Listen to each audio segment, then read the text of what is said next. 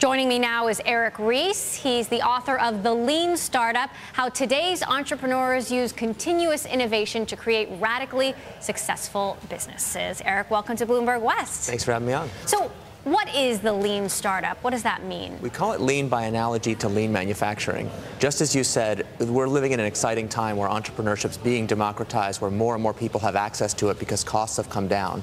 But also, the speed with which new ideas can be tested and tried has gotten a lot faster. And that, I think, is the really exciting part of what is happening. We can run a lot more experiments. And what we're starting to realize is that a startup is really nothing more than a gigantic experiment to discover if we're on the path to a sustainable business. Now, we know companies are cheaper to start than ever before, and there are, because of that, more startups out there than ever before. You have companies like Instagram, for example, which, you know, an experiment turned into a wild success. But just because companies are easier to start doesn't mean that they're all going to succeed. Does that mean there's just more failures out there?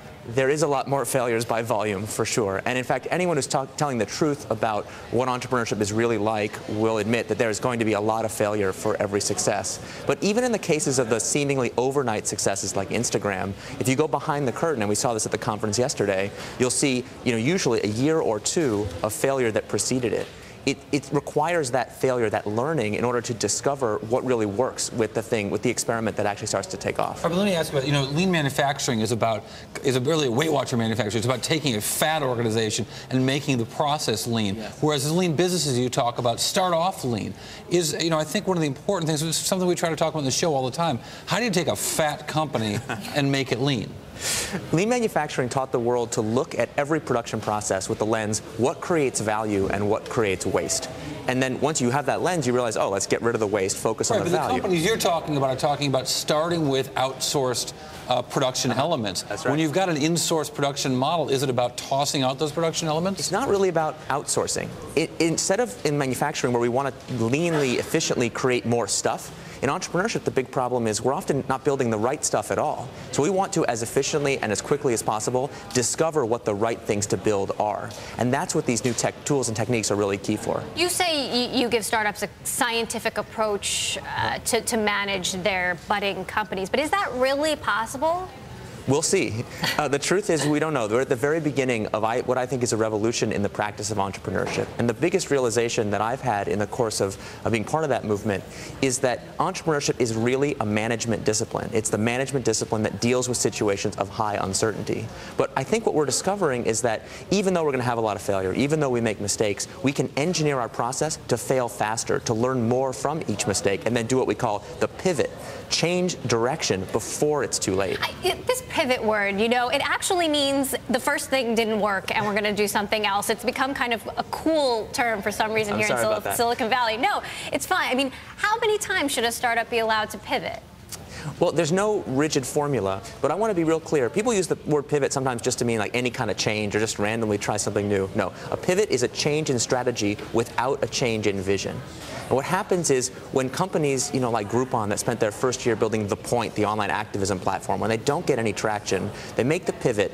And then the first Groupon was something like 2-for-1 pizza for the pizza restaurant in the lobby of that restaurant. And I know everyone watching would say, well, if I was there, I would have known 20 pizzas sold. That means billion-dollar company. But the reality is because they had that year of failure, they understood how significant it was to get 20 people to do, frankly, anything at all. It strikes me that another aspect of companies knowing if they're going to succeed is not just a lower cost, but a much bigger market online. The stat I always throw out is that there were 900,000 people with high-speed internet in 1999. Today, in the U.S. alone, there are over 82 million, worldwide over 2 billion. A bigger market's got to be a part of that. Absolutely, and not just a bigger market, but what we call a continuous path to scale. You can use the same development tools and the same distribution tools to reach your first 5 customers as your next 5 million customers using tools like Google AdWords. But there isn't a continuous scale for every business. Groupon's a perfect example. That cheap pizzas might have been a good business. A company with, Groupon's losing money hand over fist and has, unpaid payables that are also mounting.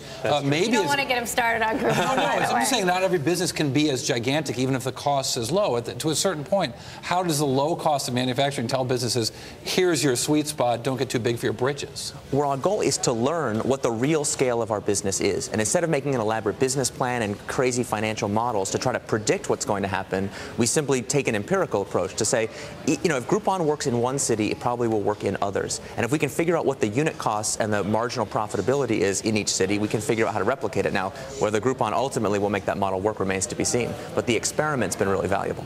Eric Ries, author of The Lean Startup. A lot of excitement about your book out there. Thank you so much. I can't wait to read it. Thanks for joining us.